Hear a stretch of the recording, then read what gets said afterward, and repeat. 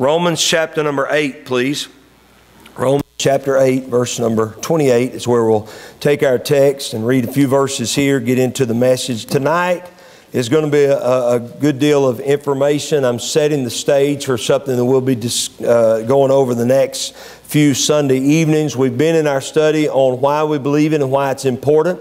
We've covered the resurrection. We covered the blood atonement. We covered the virgin birth. We covered the King James Bible. We covered several different topics of why we believe something and why it's important that we believe it. Tonight, I want to begin looking at something that is, I guess you would call it controversial. It really shouldn't be controversial. I want to just say this before I say anything else. I am a Bible believer. I believe the Word of God. And I'm going to teach and preach the Word of God. Regardless of what name may be tagged to something or what name may not be tagged to something, I'm not going to shy away from something that the Bible teaches because it's got a name tagged to it. And I'm not going to believe something that the Bible doesn't teach because it's got a name tied to it. I'm going to be a Bible believer. And tonight I want to start something. This is actually, someone came to me when I began this topic, this study of why we believe it and why it's important. Someone came to me and asked me to cover this topic. I by no means am a scholar. I've never claimed to be, but I promise you this, I'm going to do my best to study, seek the Lord's face, and get as much information as I can. So tonight I'm going to be giving out some introductory information. So don't let me lose you in that. There's some great truth that we'll get a hold of and some things you need to hear in order for us to bring this particular next few messages as we deal with this. So stand together, Romans chapter number 8, verse number 28. Romans 8, verse 28. And we know that all things work together for good to them that love God, to them who are the called according to His purpose. For whom He did foreknow, He also did predestinate to be conformed to the image of His Son, that He might be the firstborn among many brethren. Moreover, whom He did predestinate, them He also called, and whom He called, them He also justified, and whom He justified, them He also glorified. Heavenly Father, I pray Your blessings upon the reading of Your Word. I ask You, as I've already asked You, Lord, help me not to say anything I shouldn't say. Lord, I pray that You would help me to give truth. I want to be known. I want to stand as a Bible believer. And Lord, I ask You that You would help us to deal with these subjects, Lord, and to deal with them very tenderly, Lord, from the depths of love that You've given us. But Lord, also help us to seek truth, that we may know and understand what the Bible teaches and what we ought to believe. I pray, Lord, that You would guard my lips.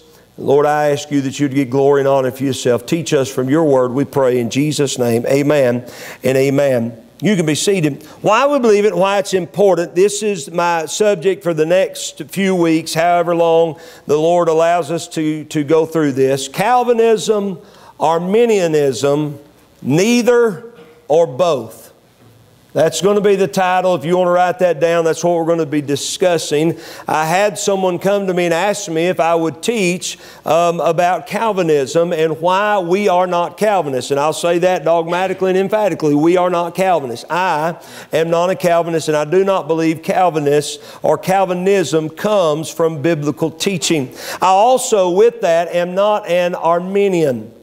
I do not believe the Bible teaches Arminianism either. So I'll go ahead and give you the answer. Calvinism, Arminianism, neither would be the right answer. Both is what a lot of people have tried to end up with. They've tried to grab some Calvinism and tried to grab some Arminianism. Now, I've also said this, I'm not a scholar and I don't claim to understand everything. There will be some that have a greater understanding of one or two of these subjects, and but I'm going to approach it as biblically as possible and try our best to come up with what the Bible teaches about the doctrine of salvation. Such an important doctrine. Is it any wonder why Satan has tried to divide it among Christians? I mean, we're talking about the doctrine of salvation. We're talking about what we believe in regards to how a person comes to the saving faith and knowledge of Jesus Christ as their Savior. That, I would say, is an important doctrine. That's a heaven or hell doctrine. If you are saved, you're going to heaven. If you're not saved, you're going to hell. You don't get out of hell just because you were sincere. Every Muslim that's ever strapped a bomb to his chest and walked into a park somewhere and pulled the trigger is sincere. You won't find anyone more sincere, but they woke up in hell, screaming in anguish and pain. They did not go to heaven. And they didn't go to some place where 7 virgins were waiting for them. They were mistaken. They were blinded. They died and went to hell without God. The man who crawls, and I've seen it in Mexico several times, the man who crawls with a cross on his shoulders, and his knees are bloody as he crawls through cobblestone streets and trying his best in penance to earn his way to the Lord. Guess what? He is very sincere. You don't rub blisters on your knees if you're not sincere in what you're doing. But that man, when he dies without the hope of Jesus Christ, because the answer is not in his work, in him making his way to Calvary. The answer is Christ, who made a way for that man at Calvary. That is the answer. So this doctrine of salvation is a very important doctrine. No wonder it's been attacked and tried to be divided in so many different areas. And I like what one person said: if the dogs are barking at you from both sides of the road, you're probably about where you ought to be. Amen. If you've got Calvinists standing in the yard and they're barking at you over here, and you've got Arminian dogs over here in the yard and they're barking at you, you're probably about where you ought to be, in the middle of the road. Amen. And that's what I want to be. I don't want to get unbalanced. So let's deal with the names first. You'll hear this in regards, I couldn't find any other names from Arminianism except Arminianism. That's the most prevalent name. Some call it easy believism, but really, if you study Arminianism, it's not what we refer to as easy believism. Some refer to it as losing your salvation. That's only one component of what Arminians believe. So really, the only name that we can come up with to hold to would be the name of an Arminianist or Arminianism. The names of Calvinism are a little bit different, because you'll hear them referred to in different ways, especially in today. Now, Calvinism started years ago, and John Calvin, born back in the 1500s, it was the founder, and that and really goes beyond him as well to Augustine, I believe it is. And so there's a lot of teachings coming on through that for years. So you got Calvinism, but then you'll hear this as you get into some circles and you study it. You'll hear the thought of Reformed theology. Reformed theology is simply just another facet of Calvinism. It's kind of a modern version, if you would, of what they call Reformed theology. And this is from a Reformed theology website and books and things of that nature. They refer to Calvinism themselves as Calvinists as Reformed theologians. Also, you'll hear Reformed thought, and then you'll hear this, the doctrines of grace. And I believe in the doctrines of grace, but not as taught in Reformed theology and in Calvinism. So be careful when you hear those things. If you hear someone talking about the doctrines of grace, more than likely you're dealing with someone who is either Calvinist, has some Calvinist leanings, or has been studying after some Calvinist men. I will say this, some of the most learned and educated men that I have read after, I'm talking about old Puritan writers, great men who knew a great deal. They had a depth with the Lord, but they were off on this thing of Calvinism. They were off on it. And the Puritan writers, many of them were Calvinists and come out of that Reformed theology. So you've got Calvinism, Reformed theology, Reformed thought, the doctrines of grace, and you've got Arminianism. Let's notice the men for a moment, and then we'll get to the doctrines that each taught. The men: John Calvin, born in France in 1509, raised a devout Roman Catholic.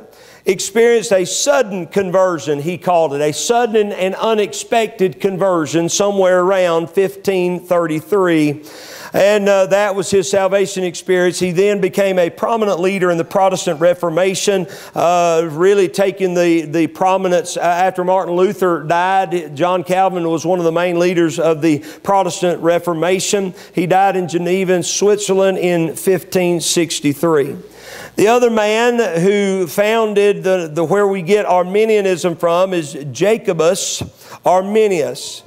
Born in 1560, was a Dutch Reformed theologian and professor of theology at the University of Leiden. He was most noted for his departure from the Reformed theology of the Belgic Confession, resulting in what became the Calvinist-Arminian controversy addressed at the Synod of Dort in 1618 to 1619. What we're about to hear and what I'm about to teach you now in the doctrines that these believed and the doctrines they put forward came out of what I just mentioned, the Synod or Synod of Dort in 1618 to 1619. There was a controversy. You've got the Calvinists following John Calvin's teachings that go back even beyond John Calvin. You've got, and then you've got this group of Dutch Calvinists that are branching off, following Jacobus, however you want to say that. We'll just call him Jake. Amen.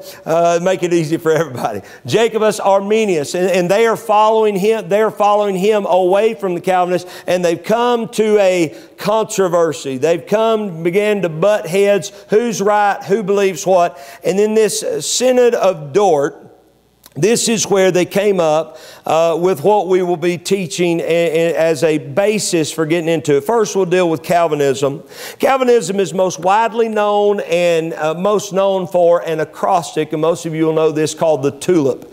Just like the flower, T-U-L-I-P. And some you will hear talk about tiptoeing through the tulips, and there's all kinds of derogatory statements about that, and there's all sorts of positive statements depending on the circle that you are in and the people that you're talking to. The tulip really came from the Synod or Synod of Dort in 1618 to 1619. That's when they got together and they laid down 5 points of Calvinism that they were going to hold to, and they were going to vote on it, and this was going to be their belief and their doctrine of salvation. And it goes like this. The first was the T. If you want to write this down, the tulip, you can write each one of these down. The T stands for total depravity. This is often mistaken to mean that humans are all hopelessly, intensely sinful, which, now understand, and I should have prefaced this.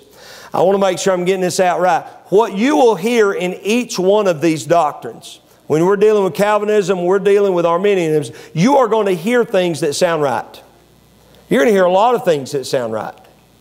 We're not going to take them at face value. We're going to get down to the core of them so that we understand what are they actually teaching, and are we or could we be called a Calvinist or an Arminian, or simply are we Bible believers, which I believe we are. So as we go through this, you're going to say, well, that don't sound wrong. But as we go through this, you'll see some things that we need to pull out to help our understanding. Total depravity. Are all men sinners? Absolutely. The Bible teaches that. Are they hopelessly lost? Absolutely. The Bible teaches that. And the total depravity, it actually means something different in Reformed theology. It means as a result of Adam and Eve's disobedience to God, the fall of man, sin has extended to all parts of every person's being, his thinking, his emotions, and his will. Sometimes it has often been called total inability. This is a concept that is impossible for the ordinary natural human to understand the gospel message. They are spiritually helpless. First, God must first decide to intervene in the form of the third personality within the Trinity, the Holy Spirit. Otherwise, the person is lost forever. That's total depravity or total inability. That's the T. U stands for unconditional election. This is the concept of predestination, that God has divided humanity into 2 groups. One group is the elect, and it includes all of those whom God has chosen to make knowledgeable about Himself. The rest will remain ignorant of God and the gospel. They are damned and will spend eternity in hell without any hope of mercy and be in extreme tortures. God made this selection before the universe was created, and thus before any humans existed. The ground or grounds that God uses to select the lucky few is unknown. What is known is that not through any good works on the part of the individual. It is not that He extends knowledge to some in order to find out who will accept salvation and who will not. He simply does not extend any mercy to one group of people. He extends mercy to one group of people. That's unconditional election. God simply chose some that were going to be saved and some that were going to be lost. The L stands for limited atonement. Ties very closely with the unconditional election. The limited atonement or particular redemption is mentioned sometimes. This is a belief that Jesus did not die for all sin. In other words, where the Bible said Jesus died for the sins of the world, that's not what the Bible meant. The Bible meant Jesus died for the sins of the elect. and that only the sins of the elect are atoned under the blood of Jesus Christ, and that is the only sins particularly that Christ died for. All other sins, because they were non-elect, Jesus did not die for them because there was no mercy extended toward them. Their thinking in this is simply, if Jesus died for all sin and then some do not believe and they go to hell without God, then there are people in hell for whom Christ died. And if there are people in hell for whom Christ died, then God is a failure. That's their thinking. Jews see, if any man lifts his eyes in hell, it's not God's fault. God has done everything He can to redeem that man, and He rejected Christ. He rejected salvation because Christ died for all sin and for all sinners. So the limited atonement teaches that Christ only died for the elect and only for the sins of the elect. Irresistible grace is the I. We've been through T-U-L, and now I, it stands for irresistible grace. This is the belief that every human whom God has elected will inevitably come to the knowledge of God. The elect cannot resist the call of God. In other words, if you are elect, there's nothing you can do. You're going to be saved. You can live recklessly or whatever, and I know there will be those that say, but if they're elect, they won't live recklessly, and I don't have time to get into that argument, but the premise of this irresistible grace is simply this: if you are elect, you will come to the saving knowledge of Jesus Christ, regardless whether you want to or not. If you are non-elect, there's nothing you can do to come to the saving knowledge of Jesus Christ. You are damned forever. From the foundation of the world, long before you were born, God had predestined that you were damned to go to hell. That's irresistible grace, that everyone who is elect will accept the call of God. And then there's the perseverance of saints, which is the P, and this stands for perseverance of saints. This is the once saved, always saved belief. I don't like the way they stated that, and I pulled some information off. And it's not just the once saved, always saved belief. We are once saved, always saved. Once you're saved by the grace of God, hey, you're in. You're in Christ. If you're in Christ, you can't be taken out. You cannot be unborn. When you were born as a child, you were born. There's nothing you can do to be unborn. And when you're born as a child of God, you are born. You cannot be unborn by any means. You're saved. It doesn't mean you're right with God. It doesn't mean that you won't necessarily sin. It doesn't mean that you can't fall out of fellowship with Him, but it means your salvation is secure, for you are in Christ. We are saved, and I give unto them eternal life, and they shall never perish. Perseverance of saints goes beyond that, simply stated that a truly born-again elect Christian will not only be saved, but they will always live with Christ as Lord, and they will never fall away from the faith. And so we'll get into the particulars of that as we get a little bit deeper. What is Arminianism? That was Calvinism. I know there are a lot more things that Reformed theology encompasses, that Calvinism encompasses. I know there are a lot of facets, and there's a lot more things. Tulip is what goes back to the root of it. These are the 5 points that they laid down in the 1600s that they have stood on through the years. That's why I wanted to give those. Arminianism, at the same time, 1618 to 1619, came out with a 5-point rebuttal of Calvinism. And I want to give you what that is, and that'll be the foundation that we've laid, and we'll go on from there. Arminianism, the first point of Arminianism, and I'm sorry, there's not an acrostic. Sorry, they didn't make it easy like the tulip. Okay, the Arminians apparently weren't as creative, and they didn't make it interesting and easy to remember. So you'll just have to write these down if you want to. Free will or human ability. Although human nature was seriously affected by the fall, man has not been left in a state of total spiritual helplessness.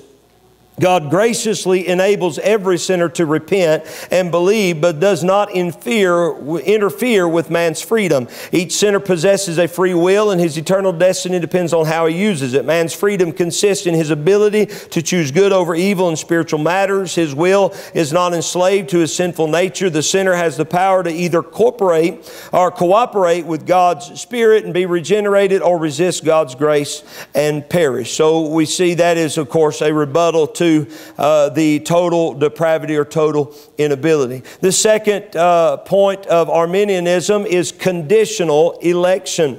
Where the other was unconditional election, this is conditional election. It says that God's choice of certain individuals unto salvation before the foundation of the world was based upon His foreseeing that they would respond to His call. He selected only those whom He knew would of themselves freely believe the gospel.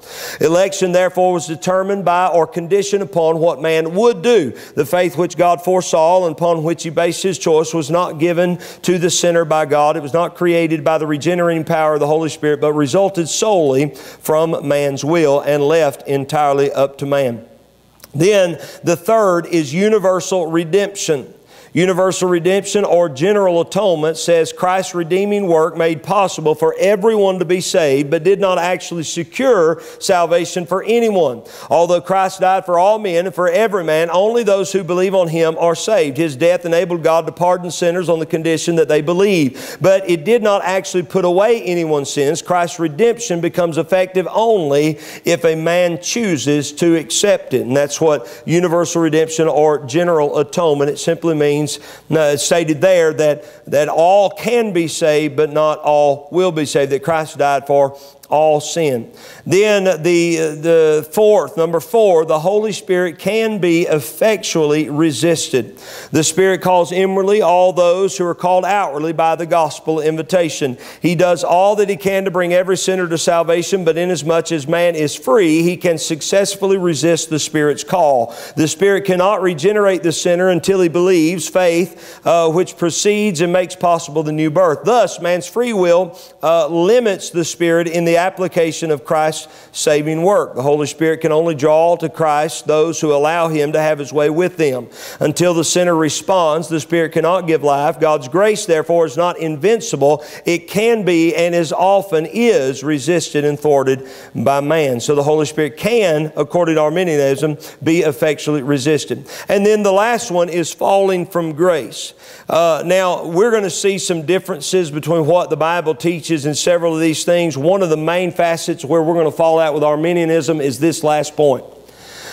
This last point, I just want to go ahead and say, because I don't want anybody to leave here saying, well, that sounds about right. I want you to know what I'm about to cover right now is dogmatically, emphatically wrong. But this is what the Arminians pose to go against or to butt up or as a rebuttal of the perseverance of saints. They came up with falling from grace. Those who believe and are truly saved can lose their salvation by failing to keep up their faith. All Arminians have not been agreed on this point. Some have held that believers are eternally secure in Christ, that once a sinner is regenerated, he can never be lost. According to Arminianism, salvation is accomplished through the combined efforts of God, who takes the initiative, and man, who must respond. Man's response being the determining factor. God has provided salvation for everyone, but His provision becomes effective only for those who, of their own free will, chose to cooperate with Him, accept His offer of grace. Now go back to our text. I've given you the names, I've given you the men, I've given you the doctrines in a nutshell of what each one of these believe. There are points which, if taken at face value, or if just taken as what is said, that could easily be seen in Scripture. Then there are some points that you can't find in Scripture anywhere. As we go through here, I'm going to go ahead and tell you, I do not agree with any point of Calvinism. I do not agree I'm not Calvinist in any form, but you will also see I am not an Arminian in any way, shape, or form. I am a Bible believer. And I believe a Bible believer is what we are called to be. But go back to our text, because this is one of the most controversial passages in regards to what we're dealing with tonight. And I want to deal with it for just a moment, and then we'll close and we'll look forward to the next few Sundays as we dig a little bit deeper in this. And we know that all things work together for good to them that love God, to them who are the called according to His purpose. Verse 29 is where the controversy really begins. For whom He did foreknow, He also did predestinate. Many just take it there and leave it. The Arminians took it there and left it. The Arminians said, to whom He did foreknow, them He also did predestinate. And they said, all right, that simply means God looked ahead in time, and everyone who would be saved, They are the elect. So they believe in the elect. Remember, they came out of the Dutch Calvinist church. They were a Dutch group of Calvinists that came out. So they believed in the elect, but the elect were made up of those who God looked down through the channels of time and saw would be saved, so then they're the elect. Notice what the Bible said. The Bible doesn't give us half a verse. For whom He did foreknow, He also did predestinate to be conformed to the image of His Son, that He might be the firstborn among many brethren. Moreover, whom He did predestinate, them He also called, and whom He called, them He also justified, whom He justified, them He also glorified. The idea of predestination here, the idea of the foreknowledge of God here, is not determining if someone will be. It is determining what someone will be. God is not looking and saying, those will be saved, those will not be saved, these are the elect, these are the non-elect, these are lost, these are saved. God is saying, everyone who accepts Jesus Christ, everyone who is saved, I have predestined that person who accepts Christ to be conformed to the image of my Son. Everyone who is born again is to be conformed to the image of Jesus Christ. We have been predestined as to not if we are, but as to what we are. That is the correct, I believe, the correct interpretation of this passage of Scripture. Whom He did foreknow, He did predestinate to be conformed to the image of His Son, that He might be the firstborn among many brethren. Whom He did predestinate, them He also called. Whom He called, them He also justified. Whom He justified, them He also glorified. It is not whether or not you will be saved. It is already in the books what you will be once you are saved. He didn't save you and say, well, if this one turns out good in salvation, he'll be conformed to my Son. If this guy turns out to be a good Christian, then he'll be one of those predestined ones that conform. No, He said everyone who is saved, everyone who comes to Jesus Christ will be conformed to the image of His Son, Jesus Christ.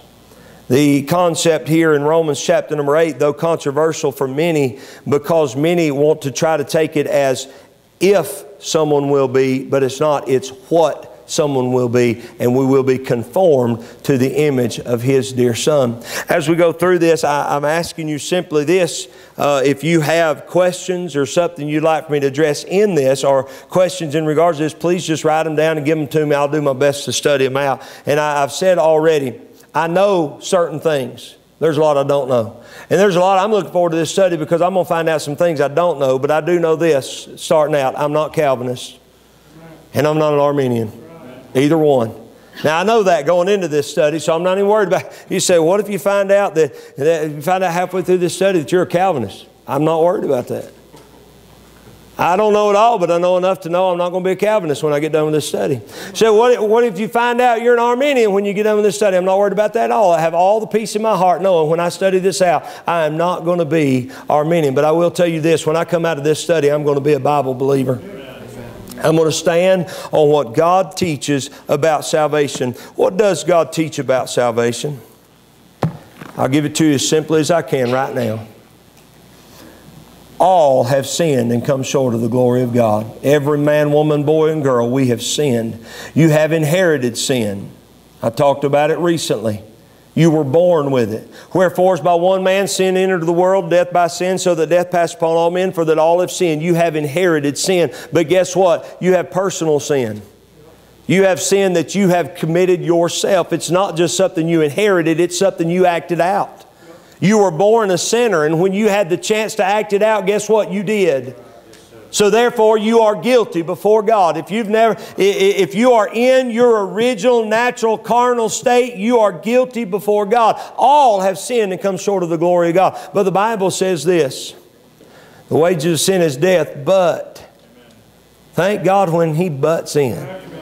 The wages of sin is death, but the gift of God is eternal life through Jesus Christ our Lord. So the fact is, we're sinners, all of us. We were born sinners. We acted out sin. Hey, it's been confirmed over and over and over. I'm a sinner. But Christ died for sinners. Amen. But God commended His love toward us in that while we were yet sinners, Christ died for us. The Bible said, Whosoever shall call upon the name of the Lord shall be saved. Jesus said, come unto me, all you that labor and heavy laden, and I will give you rest. John 1:12 says, but as many received him, to them gave he power to become the sons of God, even to them that believe on his name. So what does the Bible teach about salvation? The Bible teaches you're a sinner. But the Bible teaches Christ died for sinners. That means he died for you. And if Christ died for you, which he did, that means there is a way made at Calvary, but only Calvary. Jesus Christ said, I am the way, the truth, and the life. No man cometh to the Father but by me. Acts 4:12, neither is there salvation in any other, for there is none other name under heaven given among men whereby we must be saved. Jesus is the way, singular. There was a way made at Calvary by a man named Jesus Christ, so that we who were sinners could be saved. And the Bible says if we'll come to him, if we'll place our faith in him, if we'll receive him, then we can be saved. It's a Bible promise. You, if you're here, you say, preacher, you don't know who all's here. I don't care. It doesn't matter who's here. If you are here and you can hear me, if you're on live stream and you can hear me, if you look up this video on YouTube and you can hear my voice, I want you to know you can be saved because Christ died for your sins. Amen. If you'll come to Christ, you can be born again and saved and know heaven is your home. Let's stand to our feet. Ashland's going to come to the piano.